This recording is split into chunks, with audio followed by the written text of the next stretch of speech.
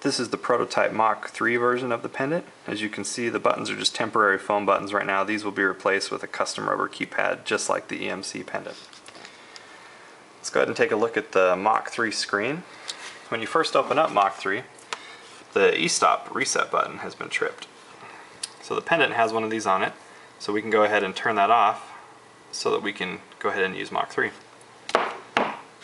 The only time that you'll have to use your mouse to run a program again is when you're opening your G-code file.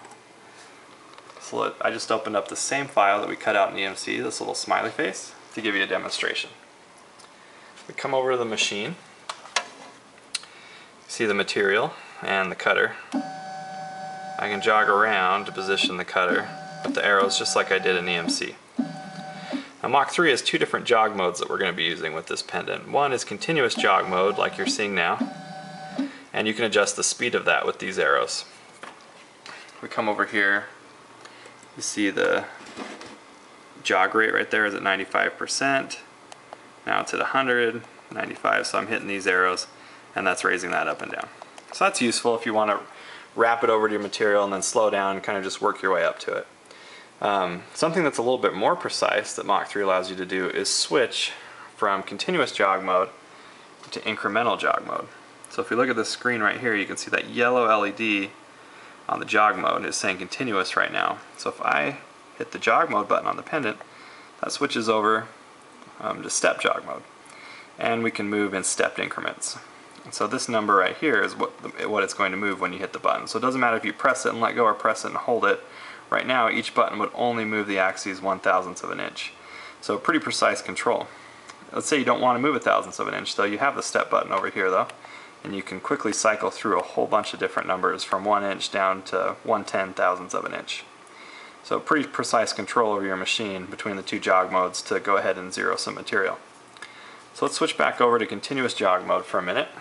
Come over here and zero the machine. So I'm going to zero to the center of this foam again. So that looks good for the X. You'll notice a difference on this pendant is the home button is not used to zero. The home button actually just sends your machine to home. So if you have homing switches, hitting this will send all three axes to those switches. To zero the machine, you'll use these 3 0 buttons right here. The 0X button does the X, as you'll be able to see. The digital readout right now, reading 0.4. If I hit 0X, it goes to 0. Let's go ahead and zero the Y.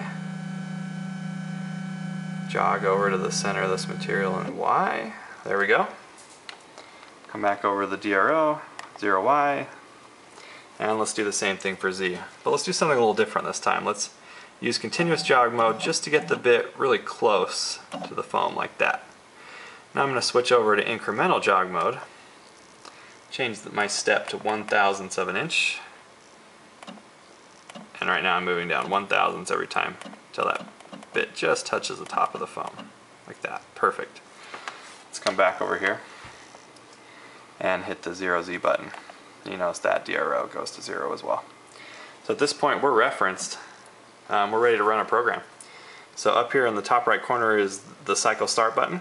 I'm going to go ahead and hit that. The machine preps itself, gets ready, and starts cutting.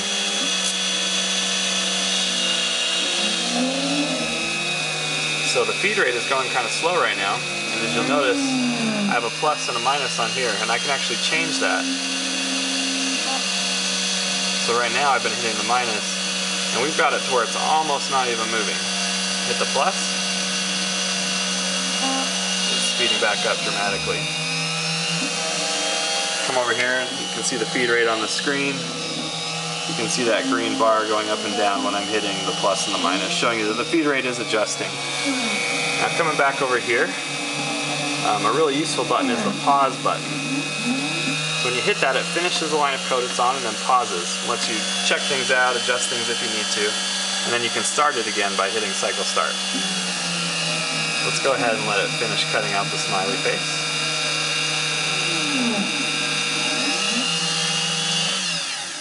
Perfect. So let's show you the buttons on the pendant that we didn't use yet. There's the flood button. So this is if this machine had active cooling. And if you come over here, you can see the flood, when I hit it, starts to blink blue, letting you know that it's turned on. turn it off, just like that.